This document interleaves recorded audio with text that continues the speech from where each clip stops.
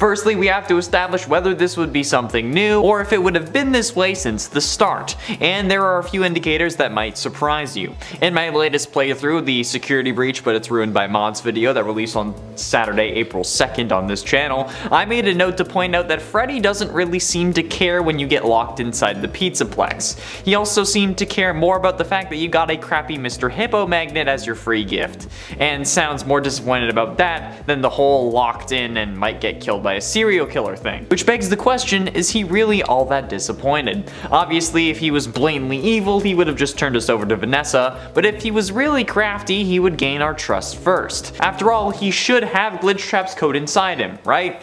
Well, let's look at what he does before the doors close. He sends us to get a pass in order to free him from his green room, and then everything seems to go well. But then, for some random reason, without ever mentioning this before, he tells us that he senses we are broken and that he needs to bring us to medical so that we can get fixed up or something like that. Whether this was meant to be a nod to Crying Child or not doesn't matter in this case, okay? The point here is that it doesn't actually do anything. We get our run-in with Vanessa, that later gets turned into a TikTok meme, but other than that, we stay the same. We don't get healed, we don't get a band-aid, because we could have had it from the start. We get in that booth, instantly turn around, and move the curtain to peep outside and watch that scene.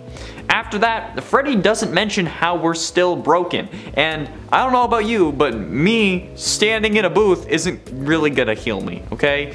It seems odd if you ask me, especially since now with that little pit stop, even if you go full steam ahead making no stops, sprinting the whole time, you can't make it out of the doors. That one little interaction is the 30 seconds that we needed in order to escape out the front doors, but thanks to Freddy, now we don't make it. And you can't use his programming as an excuse for this either, because if we want to use programming as evidence, this man was supposed to be controlled by Afton's virus, and the glitching out should have messed him up. Plus, his coding isn't designed to scan children that are literally inside his body. If he picked up on the injury when Gregory was outside of his stomach for the first time and he was scanning us, why not take him to medical instantly, or as soon as you got out of the green room? And again, why make it seem like your coding is letting you scan a kid that's inside you, when nobody should be in there? Unless that's the point. What if Afton's virus did grab a hold of Freddy and just made everything seem like it was fine? Having an animatronic protect you and gaining the kid's trust is a lot better than just nabbing him out of nowhere. Plus, I mean, there would have been plenty of times this kid could have been gotten, particularly when Freddy gets grabbed by the Moondrop animatronic right outside of Parts and Service. You're telling me that Moondrop, the daycare attendant, told Vanessa that Freddy was in the Parts and Service room, but didn't mention that we were in the recharge station right next to Parts and Service? I mean, he knew, like he waved at us while taking Freddy away. But Vanessa knows that just grabbing Gregory won't accomplish Afton's true goal. So instead, what do? They stage a fake interrogation where Freddy once again looks like the good guy, and then she leaves through the most inconvenient way for her possible. Why would she leave to Rockstar Row when she could easily come our way and then head to the main atrium? That's where Gregory was. That's where all the animatronics have been spotting him, and then, after Vanessa leaves Freddy in Parts and Service so that his casing can be put on a new endo after corporate gives the go-ahead, she doesn't seem to be suspicious that he's walking around Rockstar Row. Like, who would have repaired him if not Gregory? There is literally no other living human in the Pizzaplex at this point, and the whole containment cylinder thing is so that it protects humans on the outside. Why is Vanessa so nonchalant about Freddy walking around? It was something that confused me in my first playthrough. I figured that Vanessa would just pull us out of Freddy if we got too close, but no. And a reasonable explanation to that is that she isn't sus because she knows the plan. And also, it's worth noting that Afton has spent all this time in a burnt down Pizzaplex that also contained his daughter, who has pulled this exact same scheme on us prior to this game, okay? So he could have picked up on it from her, either while they were burning, while she was trying to impress him, or maybe if she is controlling the blob and it's not actually Funtime Freddy. Just saying. And maybe I'm wrong about that, okay? It's entirely possible. I mean, after all of this, it is a FNAF game, right? Where not everything makes sense for the sake of the story that Scott wants to tell. But what about the post-game? What about after we supposedly end Afton? What then? Is Freddy on the up and up? Or is there enough of Afton in there for us to be in danger? Well, it's actually a pretty interesting idea, since there is the distinct possibility that Afton is now controlling Freddy. Sure, when we haven't defeated Afton's body and he ends up possessing Freddy, we get killed instantly and Freddy gets purple eyes. However, in the actual ending to this boss fight, we supposedly stop Burn Trap. But then, the area around us starts collapsing. What if Afton was using Freddy as a means of escape when he knew that his situation was dire? I mean, honestly, if we think about this, Afton was downloading his consciousness wirelessly into Glamrock Freddy while we were fighting him. That was the whole point of the fight. But would it really reset to 0 once he stops and tries again? Or would it just be like pausing a download? Honestly, with the kind of buffoonery in this series, I don't think we can discount the possibility that Afton was simply just putting a pause on the download in an effort to eventually still take over Freddy and potentially spend time with his robot son. Or maybe just escape into the world once more. But like, seriously, he was transferring his consciousness into Glamrock Freddy by putting his hand on a monitor. And not even a monitor, like a dinosaur monitor at that. I don't think that we can like just go like, oh no, he's not in Freddy, he's dead, he's gone forever. That's no. If he can transfer his brain from an animatronic into another animatronic through touching a computer screen where he can see the guy, that's... No. If you think that Afton's done, you have not been paying attention to this series at all. And if you think that Glamrock Freddy is safe, again, you don't know the series in the slightest. I hate that I was right about Freddy, because eventually it's gonna be revealed that he's evil. I know it. Alright, first things first. Could Golden Freddy be a pure hallucination, and could that really make any sense? I mean, he seems to cause hallucinations for us, but is that him controlling them, or are they just appearing alongside him? Well, by definition, hallucinations are an experience involving the apparent perception of something not present. So they're sensory experiences that appear real but are created by your mind. They can affect all 5 of your senses as well, not just sight. And for example, you might hear a voice that no one else can hear in the room, or you can see an image that isn't real, or maybe even feel the texture of something that isn't actually there. I remember that as a kid once, I either was dreaming or hallucinated my basement being filled with boulders that I had to clean out. I don't know why I thought it was my job, but that kind of explains a lot now. My parents didn't see them though, and then just kept telling me to go to bed.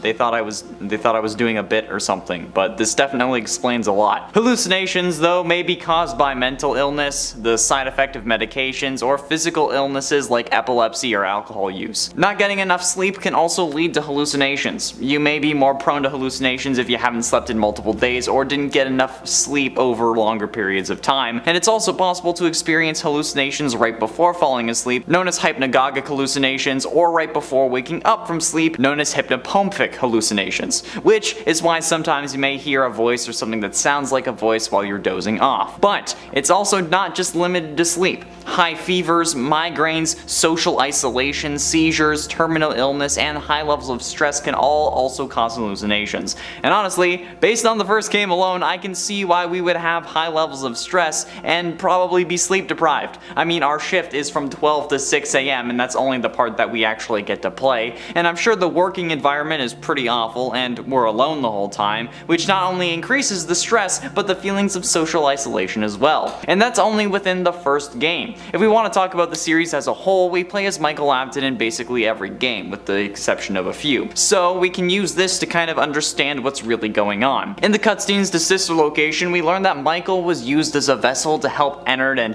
whoever was inside of Ennard to escape the underground facility that's the main setting for that game. However, in the process, we end up becoming purple from all the bruising, because you know, metal parts are moving inside of us, and the neighborhood we live in ends up becoming afraid of us. See the "you won't die" scene for proof of that one, because everyone is hiding behind their homes as we walk down the street, and then eventually puke entered out. They start off loving us, waving and smiling, but eventually become terrified and actively avoid us. If that's not gonna start the feeling of social isolation, I don't know what is. And I know what is. And we know that the original games have to come after these events because we're not only sent here by our father, who would have a tough time doing this trapped in a secret room, but also because of the cited reasons for being fired at the end of the original games. Odor is always listed, meaning that we've definitely been through some rough patches. And it's also worth noting that in Sister Location, where the stress, social isolation, and probably the sleep deprivation begin, Golden Freddy doesn't appear as an animatronic, but instead as a reference in the custom night menu, which can't really be considered canon, because in the actual story of the games you wouldn't be able to customize things. So Golden Freddy only starts showing up after Michael goes through extreme trauma, and seems to only be seen by Michael. Golden Freddy doesn't show up anywhere in promotional material for any of the restaurants, even before the bite of 87, since him causing the bite of 87 could be considered the reason why they stopped promoting him. But even in FNAF 2, which is just before the bite of 87, since it may even take place during the events of that week, we don't see any art for the new Golden Freddy. While he does appear in the post-Night 3 cutscene, these are also referred to as the end of night hallucinations, meaning that they obviously aren't real. But also, it's an interesting point of contention. Here you would think that the theory would start to fall apart because, well, it's a hallucination, yes. At this point in the game we're playing as Jeremy Fitzgerald, right? And while yes, during the main 5 nights we play as Jeremy, more on that later, that doesn't really mean that these hallucinations have to be his. Think about how the hallucinations are being presented, okay? They're the location from the first game, a game where we know we play as Michael Afton. Much like how Michael was part robot after his Sister Location fiasco, and we're inside the Freddy animatronic specifically, like how Michael would associate the character with the one who ended up killing his brother. And Golden Freddy shows up as another hallucination on top of that. These hallucinations are clearly meant to show us how Michael is figuring out what to do next. And not only are they showing the next location that he would go to, they're also what brings him to the FNAF 2 location. Notice how he sees the puppet after night 4 in game, and then we don't really get another end night cutscene, simply because by night 6 we're actually playing as Mike. Sure, we get a check that says that Jeremy worked overtime, but really? Making or even letting an employee work overtime after one of your animatronics removed his frontal lobe? Yeah, no, that check is cleverly disguised hush money from an already shady company. Michael gets there on night 6 and takes over, only to get fired shortly thereafter. On the pink slip it says on the first day, really? But that seems to be one of those I think thou doth protest too much kind of things. Like, why do you feel the need to point that out on this pink slip? The notes section is for reasoning behind the firing and explanations, especially in a legal sense, so those who get fired can't really try and file wrongful termination suits, or at least if they do, they won't really have much legs. We also know that Fritz Smith is Michael Afton using an alias since he gets fired for the same reasons Michael does in the first game. The logical extension of that being that they're the same person, who had to change their name again when they applied to the next place because, you know, the company would have a record of Fritz Smith being fired. And considering how Fritz is one of the missing children's names, yeah, it's meant to be a fake name. Nobody other than Mike seemingly can see Golden Freddy, and whenever we do see him, it's never operational, and it's never in a tangible sense. In all forms, Golden Freddy is slumped over, there's no light in his eyes, and he's always in our office. We don't see him on a camera at any point, so where the hell on earth could he have come from if he is using supernatural abilities to move himself? Some explain this in the first game by saying that he was hiding out in the kitchen since the camera wasn't working, but in FNAF 2, we don't have any cameras that aren't functional, so where on earth could he have come from? It doesn't make sense even with the FNAF universe logic. Hell, we even see Shadow Freddy on the cameras, but not Golden Freddy. Huh.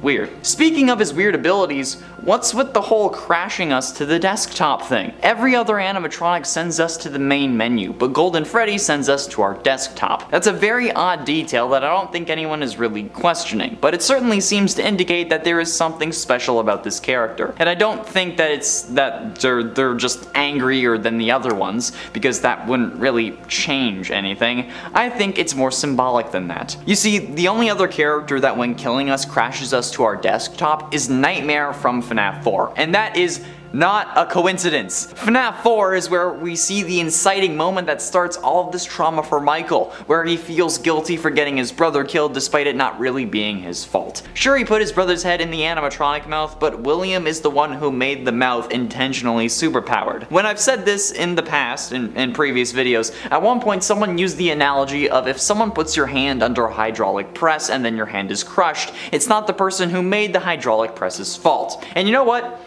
You're right, that's true. However, if that hydraulic press was designed to stop before it reached the hand, or it wasn't supposed to have enough power to actually crush a hand, then the manufacturer who gave it too much power or messed it up, it's them at fault. Or I guess, technically, a better analogy would be if your car's airbags don't deploy during an accident, since that's more realistic than a hydraulic press stopping.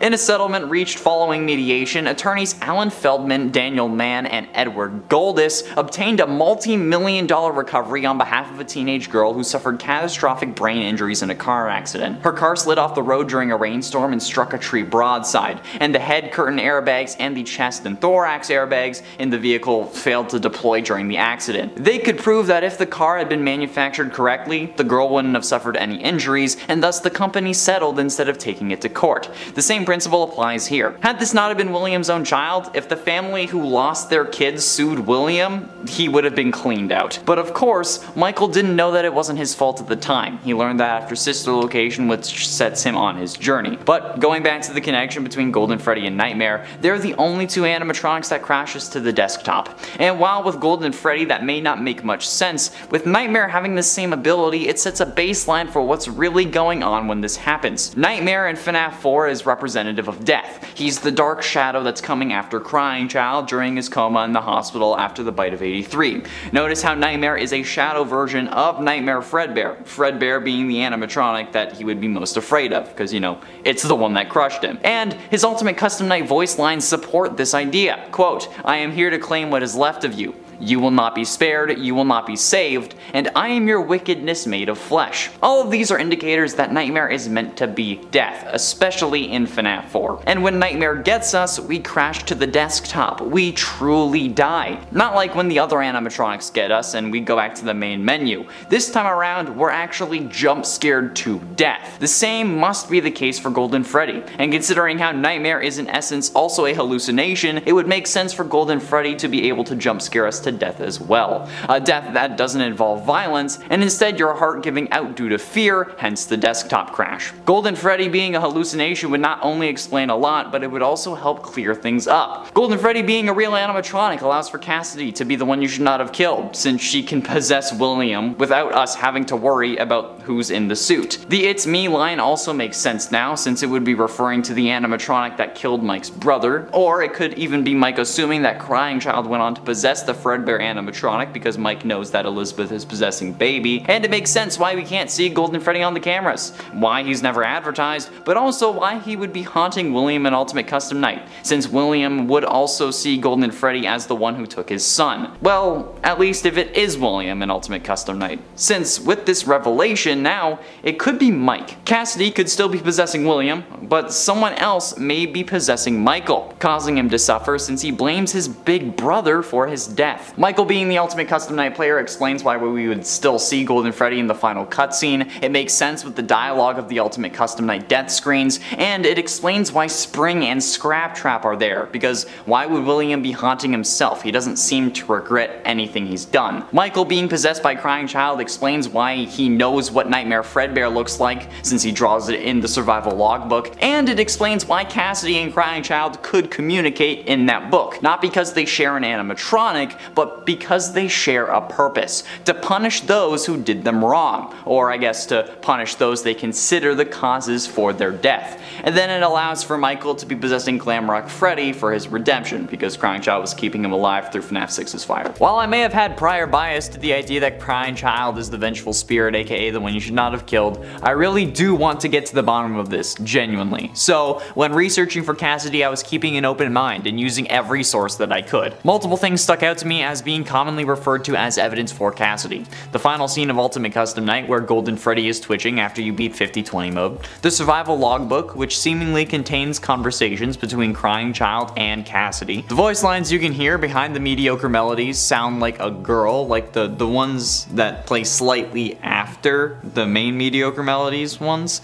And William actually killed Cassidy directly, as far as we can tell, whereas Michael put Crying Child in Fredbear's mouth. And these are some good points, and not something to discount. These are also the points that made me believe that Cassidy was the one you should not have killed originally as well. There's also the point that when the animatronics refer to the character as he, they're simply referring to the Golden Freddy animatronic, since Golden Freddy is a male character, as well as Cassidy's name containing the Cass prefix, which means curly-haired in Gaelic, and the character of Andrew, who represents the vengeful spirit in the Fazbear Fright story The Man in Room 1280, has curly black hair. There's also the two-eye theory from FNAF 3. The two-eye theory states that in the FNAF 3 bad ending, there are two eyes lit up in the head and the back, which we assume to be Golden Freddy to show that there are two souls inside the animatronic. I do have rebuttals for Crying Child points as well, alright, so don't worry, but I feel like it's important to not only talk about the evidence, but also give countering points to it as well. These are mostly coming from my brain, but after over 350 FNAF videos on my own, I feel like I am more than qualified to discuss this. The Golden Freddy final scene in Ultimate Custom Night can easily be explained away if you do believe the two souls theory, since if it was Crying Child in the suit as well, this would make sense. It could also be due to the fact that he was put in a coma by the Fredbear animatronic, which is a golden bear like Golden Freddy. The he pronoun being used to describe the vengeful spirit is a really hit to the Cassidy theory as well, since why would they be describing the gender of an animatronic when they're talking about the kid that died? Especially when, thanks to the mediocre melodies, we know that these animatronics are just saying the things that they're made to say by the one you should not have killed, meaning the spirit is really the one using these pronouns, so why wouldn't they use their own and instead use the animatronics? The voice lines sound like a girl because, well, they're voiced by a girl. The casting call on voices.com was very general and said that the actress could lean towards either a male or a female. The survival logbook having two spirits doesn't really have anything to do with Cassidy being a vengeful spirit, and the Cass prefix, while yes meaning curly-haired in Gaelic, seems to me like a bit of a stretch. The whole name of Cassidy is Irish in origin and means the clever one. The origin of this name is also 65% Irish and only 5% Gaelic, meaning if we want to go off meaning, we should be going with the majority, which would be the clever one, which really doesn't do anything to help this theory. And the two-eye theory has been debunked by us in the past in its own video and also on my Instagram in a reel. However, I'll go over it here. In an interview with Dawko, Scott confirmed that while making FNAF 3, it was intended to be the finale, that there was no intended next game, meaning that at that point there were no other characters that could possess Golden Freddy. The lights being on in both eyes is simply because the light is bouncing off the inside of the head, and to show us that it actually is an animatronic head that was supposed to be Freddy, since if it was only one eye it could also kind of look like Bonnie. Or hell, if it's only one eye we would have thought that it was another Foxy. Now there is a lot more evidence for Crying Child in my opinion, okay? Whenever I asked others who thought that it was Cassidy why they thought it was Cassidy instead, they all ended up giving me the same points. That Cassidy was killed directly, the two souls theory, and the gender confusion of the animatronic. Typically, nothing additional was added, okay? I'm sorry, it's just how it went. So now let's go over some of the evidence I gathered for Crying Child's case. Cassidy was released in the Happiest Day minigame in FNAF 3, hence why the original animatronics don't appear in FNAF 6 when Henry is trying to put everything involving Fazbear Entertainment to rest. If Cassidy is at rest as well, she cannot be possessing William. The spirit possessing William also, from what we've seen in the games, cannot be possessing both him and the Golden Freddy animatronic. If he can possess multiple things, then the two souls theory helps explain that as well, despite two souls and multiple possessions coming out of seemingly nowhere as far as the games are concerned. As I said, the casting call also said whoever got the part could lean towards a male or a female voice. And considering how Tabitha Skanes, the actress who got the part, is female, it would make sense for her to lean towards a female voice. It's also worth noting that most prepubescent male characters have female voice actors. Danny Phantom, Timmy Turner, Ash Ketchum, all these characters have female voice actors because they're young, so the same would be the case for Crying Child. The appearance of the Nightmare animatronics in FNAF 4 as well also seems to be impossible unless the one creating that situation, the Vengeful Spirit, had seen them before. And since FNAF 4 was a dream, as confirmed by Ultimate Custom Night, night and lines like "this is a nightmare you won't wake from," Crying Child is the only one to have seen these animatronics. Crying Child also dies in a hospital after suffering through the agony of his coma nightmare, which would give him the power to latch onto something nearby, which would have most likely been his father. There's also weaker evidence like the fact that the image used for the vengeful spirit is just a blown out image of Scott's son, which could be a parallel to William's son. Andrew from the man in room 1280 is also a male, and while yes, Michael put Crying Child's head into the robot, William was the one who made the robot and also made it powerful enough to crush a skull, whereas a normal animatronic would be unable to do so, which is what Michael assumed would happen. He didn't think that it was going to kill his brother. Something that Matpat also agrees with. If, like some commenters have said, they only care about what he says and not the actual evidence. And while there is more evidence for Crying Child, there are also some things that don't have clean answers. The same is true for Cassidy. Cassidy might not have been released in the Happiest Day minigame, despite it seemingly being the case. The Nightmare animatronics also do appear in FNAF VR, which could have been due to the scanning of the hard drive that created Glitch Trap, who had seen the nightmares at this point, but it doesn't explain the fact that Michael drew Nightmare Fredbear in the survival logbook, unless this is something that he drew beforehand and then showed to Crying Child, hence why they showed up in his dreams, but that involves assumptions that I'm just not comfortable making. Crying Child does die in a hospital. However, while we haven't really seen proof that you can possess something far away in the games, we also technically haven't seen proof that says you can't. In my personal opinion, the lack of evidence is in and of itself evidence against that, but I guess I can see why others wouldn't be so quick to accept that. The same idea with possessing multiple things. The whole image being of Scott's son thing is kind of weak, but considering that the FNAF 4 home was also decorated with images of his family, I'd actually like to think that this is more important than we realize. Because sure, using his own assets is cheaper than buying them, but this seems very deliberate. If the images in the FNAF 4 home were supposed to be of William and his family, and they were of Scott's family, and then Scott's son is used for something else, yeah. But people will hone in on how that is circumstantial. The biggest rebuttal for Crying Child, however, is that William didn't kill him, Michael did. And since Crying Child is William's son, he wouldn't want to torture his dad. And while this can be true, we have to remember that Crying Child is again also a child, who most likely saw his sister get scooped by Baby, who got scared when he saw his father putting a worker into the Fredbear suit, and one of Scott's hints from that live stream oh so long ago was what is seen in shadows is often misunderstood in the mind of a child. Even without seeing William give the superpower he needed to the animatronic in order to make it a killbot, Crying Child knows that William is making killbots. He knows that he made Baby, and he knows that William made Fredbear. So getting killed by the animatronic wouldn't necessarily be Michael's fault, it would be William's. Much like how Elizabeth's death was his fault as well. And being family doesn't mean that you can't dislike or even hate those people, okay? Being related to you doesn't automatically give people a free pass for doing horrific acts. If my father was a serial killer who killed my little sister, and then killed me using overpowered animatronics, you best believe I'm coming back with a vengeance. And also, just one final point in general, in that interview with Daco that is still available on Daco's channel, Scott said that FNAF 3 was intended to be the final game. This question is presented 21 minutes into the video if you want to actually look at the timecode, when asked about which ending of FNAF 3 is canon. However, Scott also refuses to answer that question, because he knows how passionate the community gets, and cites the argument over Mangle's gender as a reason why he won't answer it. He says that it's complicated. And to me, this sounds like it's because what people generally understand in this series would be countered by which ending is canon.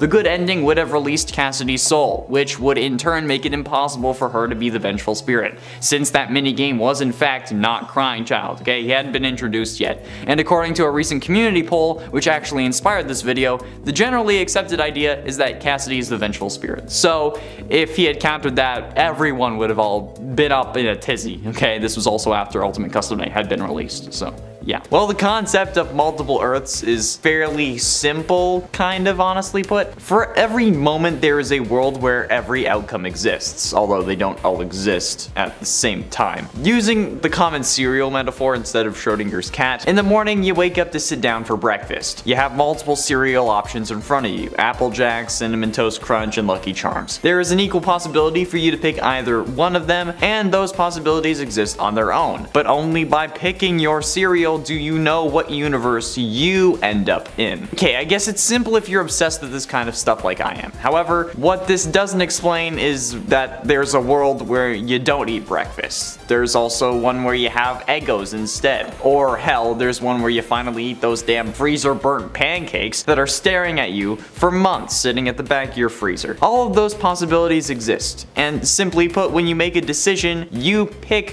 which branch of reality you go down, but the others still happen. So applying this to FNAF, we know that there are multiple endings but only a single canon ending, because this is the ending that continues this branch of reality. The branch where we free the spirits of the missing children in FNAF 3 instead of letting them suffer eternally. The one where we go to the scooping room in Sister Location instead of going home and letting Ennard escape on its own. These are the branches that Scott deems as the one our character follows, but all other possibilities still happen. So there is a world that follows the spirits not being released, and the universe where we do save Vanny from Glitchtrap's grasp. It just so happens that these aren't the stories that we follow any further. Okay, but why does this matter? Because if FNAF ever ends up running out of ideas for how to continue this story, they've perfectly set up a way to revitalize the entire series without having to worry about rewriting the established lore. FNAF Security Breach has 7 endings. That is 6 other game possibilities that we have yet to see, that might not be made, but also might be made. Like what happens after the worst ending, when Gregory isn't around to try and fix everything? What happens after the rooftop ending, the van ending, or my personal favorite, the phaser blast ending, since it's the first ending I got, meaning that, to me at least, it's my ending, it's my canon ending. The way my Gregory worked was that he went after Vanny. These can all be explored without impacting the main continuity. Hell, they can even test things that they don't want to put in the main canon of the game. Okay, I shouldn't say that. It would be canon, but it wouldn't be